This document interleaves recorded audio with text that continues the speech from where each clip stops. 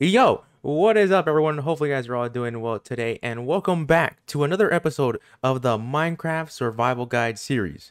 And I'm gonna be real with you guys, I have absolutely nothing planned for this episode. We're just gonna do whatever we can find to do. And the first thing we're gonna go ahead and do is actually extend out this side of the storage room from right here all the way down to the end right there. So, yeah, and I'm pretty sure I went AFK a little bit over there with the tree farm and got us. Oh my god. Oh, a bunch of spruce logs, as you can see. Yeah, I had no idea how many spruce logs we actually get. I just AFK'd there at the tree farm for like a solid hour, I think, and or at least until the bone mill ran out, and I also AFK'd at the mob spawner up there. And we got ourselves a pretty much what is that? A double chest and a half of bones, not bone meal, of bones. So yeah, we can go ahead and use those in a future date. But like I said, let's go ahead and extend out this side of the storage system all the way down there. And I guess a quick little time lapse will do.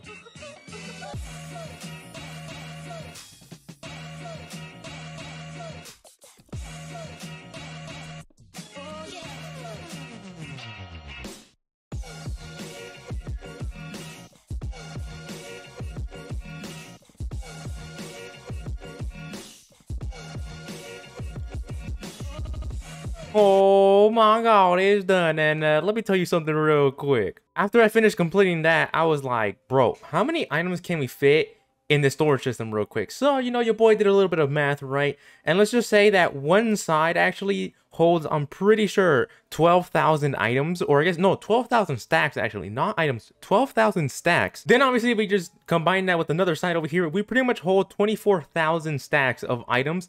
Then I was like, you know what? To really figure out how much we can really hold, I times it by 64, right? Which is what you get, like how many items you can hold. And let's just say your boy has just built himself, or I guess is almost about to finish up, a storage room that can fit 1.5 million items, bro. It's a 1.55 million item storage room in here. And I gotta say though, this is absolutely sick. So yeah, your boy can hold a lot of things. So yeah, now we gotta figure out what farms we can fit in our world to make sure we can actually use up this entire area right here to the maximum. But there's still a problem actually with that, I guess, using all of this, right? And that is, we don't have enough iron, nor do we have enough redstone actually to go ahead and actually finish up this side right here. And trust me when I say we need a lot of hoppers, because we really do. Now, yes, we do have ourselves an iron farm right here, but the problem with this is that it does not actually create that much iron. Then the next problem is we only have 14 blocks of redstone, which is not good. But if we look over here to our clerics, as you can see, they trade 1 emerald for 2 pieces of redstone dust. And while it is good to have all these clerics right here, the problem is we don't have enough emeralds actually to go ahead and trade up for those redstone dust. And with those two problems, your boy has now figured out what he's going to do for the rest of this episode. So, number 1, we're going to be making ourselves a quad iron farm. I've already made one before, and let me just say, it's an absolute monster of a machine. Then after we finish up that iron farm, we're going to go ahead and move a bunch of these villagers right here. And we're going to move them to the storage room over here. And as far as where we're going to put the villagers, I have no idea. So we're probably going to have to figure that out. If not, we can definitely go down a level, because up a level is going to be a little tricky actually. And just like the frame of the storage room, we can go ahead and actually make ourselves columns of villagers, or just make 2 big sections, right? Maybe one section over there and then the other one over here of certain type of villagers. So you may be wondering, what exactly is this horrifying square filled with beds and torches and one glowstone?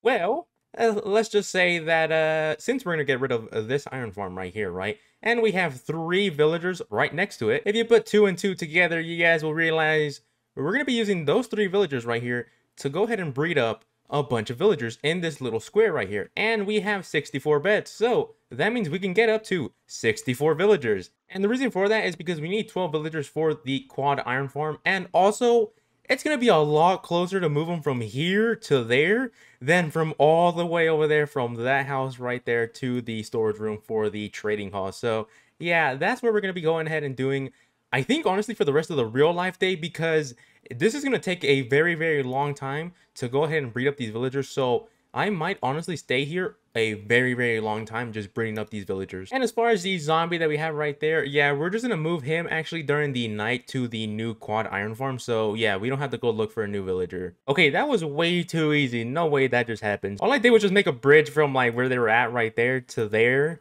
I broke the beds and they just ran to there. So, hey man, making my life simple. I think we have enough villagers now.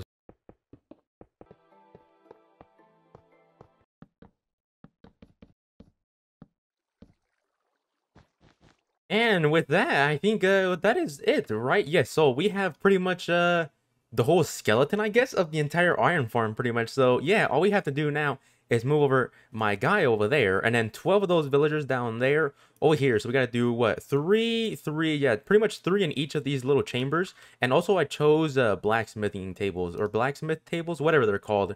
So yeah, that's what we're gonna go for. And also I think we also have to make ourselves the kill chambers down there within those 9x9 squares that you see right there. So yeah, we're pretty much done with it. But like I said, we have to move those guys. So let's make the track and move them over, I guess.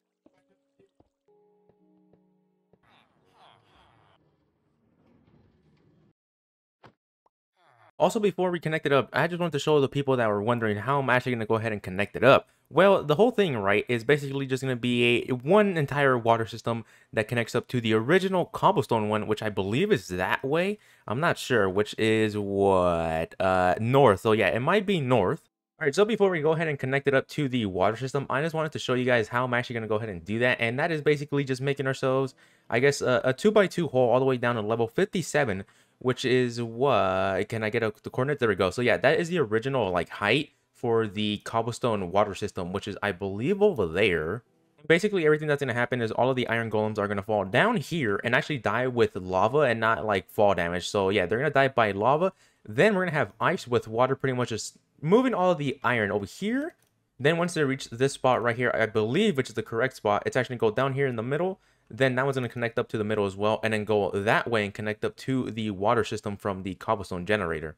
And that looks like this, with some packed ice, some iron pressure planes, some signs, and some lava. So yeah, we get rid of that lava real quick before we actually burn ourselves here.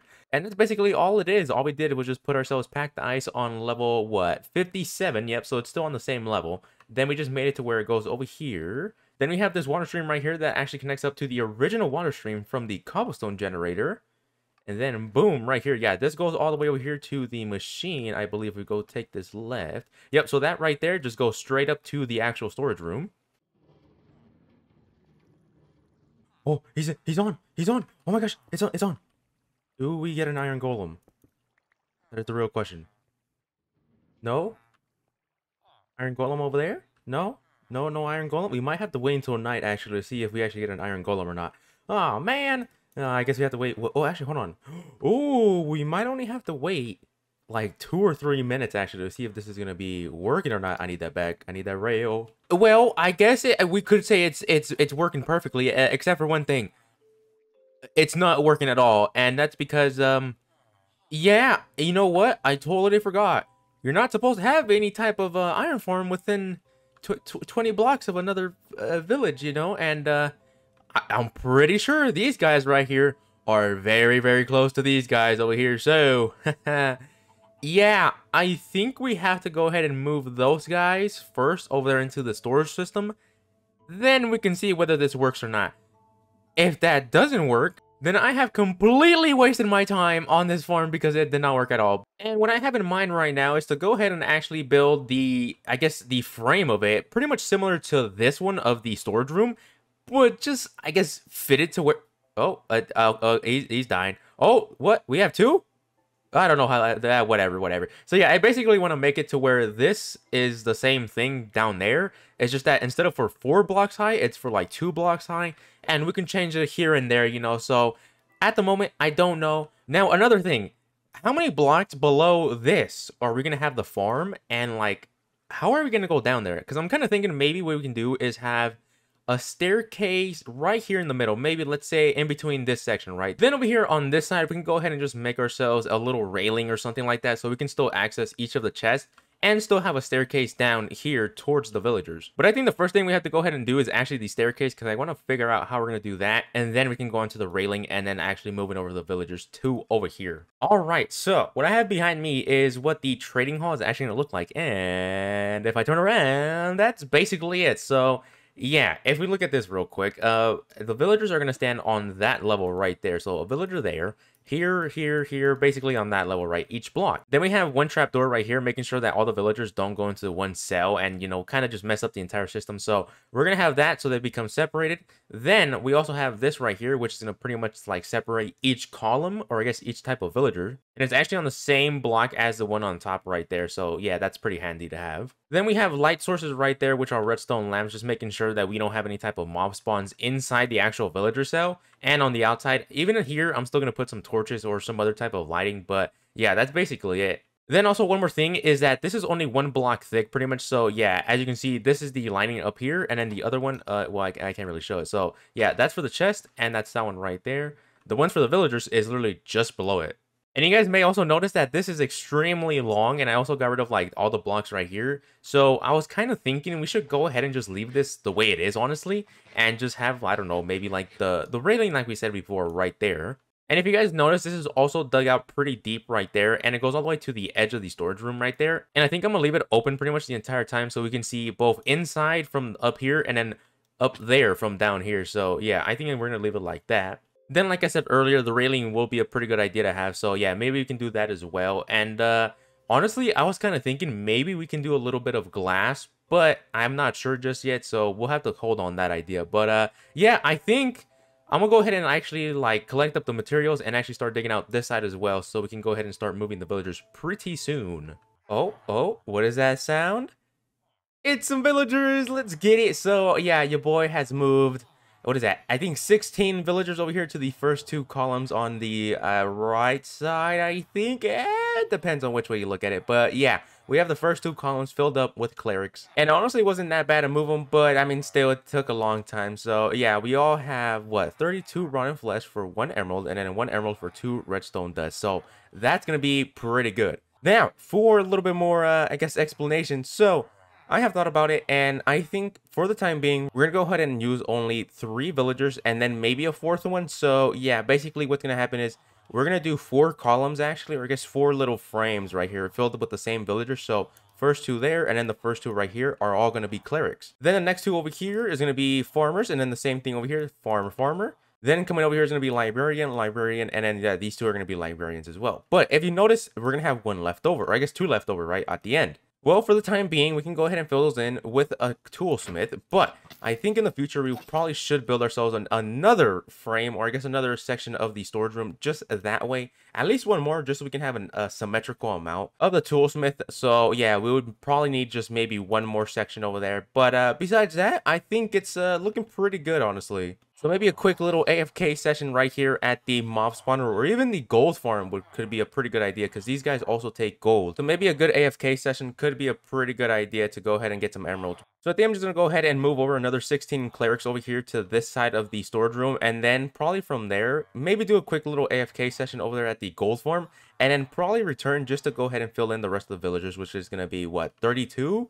No, not 32. Actually, 64 villagers, yeah, because we need to move, what? 16 there, and then another 16 there. That's 32, and then 32 there, 32 here. Yep, we're gonna need 64 villagers.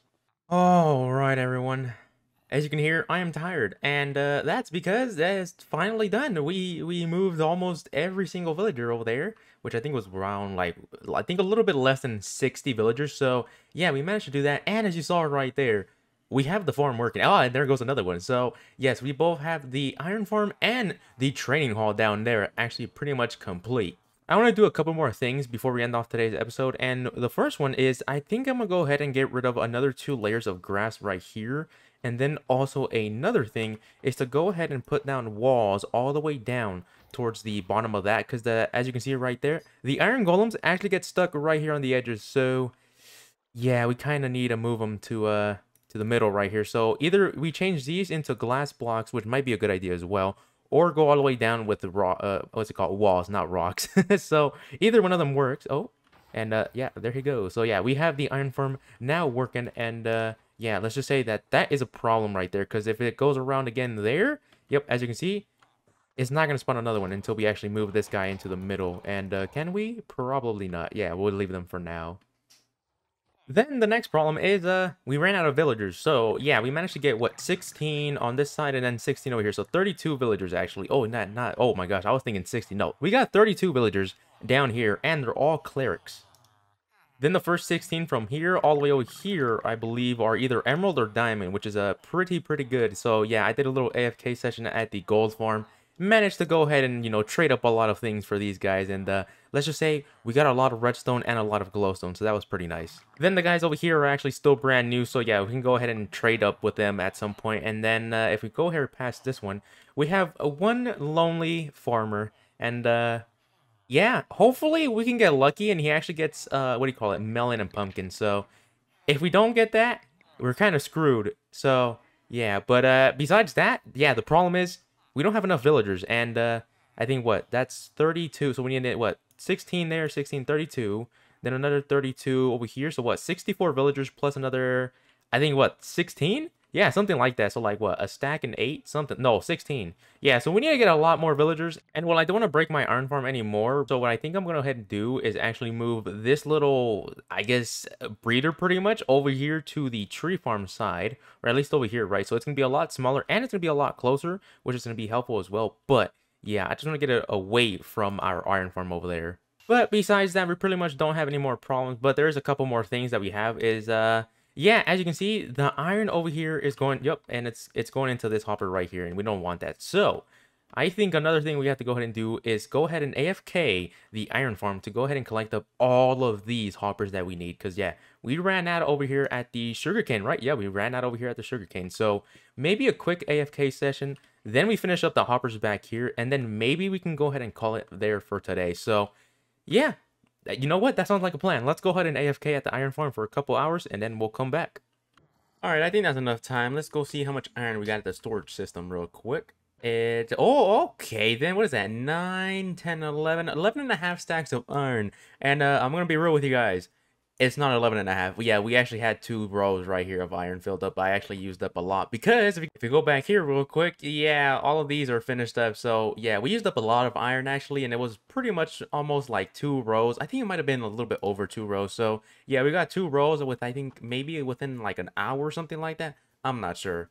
So it looks like the iron is done, and if we quickly go outside the storage room, you see we have ourselves the breeder with our 2 villagers, which is all we have left. Actually, I'm going to make you a, what do you call it, a farmer, actually. So, yeah, we only have 2 more, and we need to go get some bread, actually. I don't know when I'll do that, but I'll go get some bread sometime in the future and make sure these guys breed up a lot so we can get a lot more villagers. Also, another thing, if you saw, we used to have a river here, and it's no longer here. Yeah, I covered it all up. Well, at least I covered up from there to, like, right around that corner right there. So, yeah, no more river right here, but we do gotta light it up because it is kind of dark here at night. So, we gotta do that. Then, popping over here to the iron farm again, you see, we have, I guess, glass, yeah, instead of walls. So, yeah, I decided to change it out to glass instead of just keeping a wall. So, I mean, it's not that much of a, I guess, a difference, but still, you know, we did that. Also, I kind of changed my mind, actually, because the original point of me getting rid of this first layer up here was to make sure, like, we have the iron golem spawning up there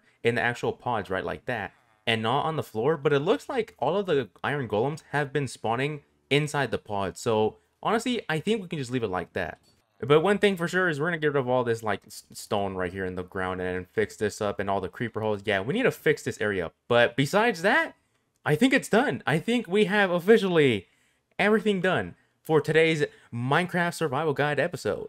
But looking at today's episode, we did a lot today. So, first thing was we made ourselves a villager breeder that was back there, I guess, right there. We made, what, around 50, a little bit less than 50 villagers, and then we moved them into the storage room in there.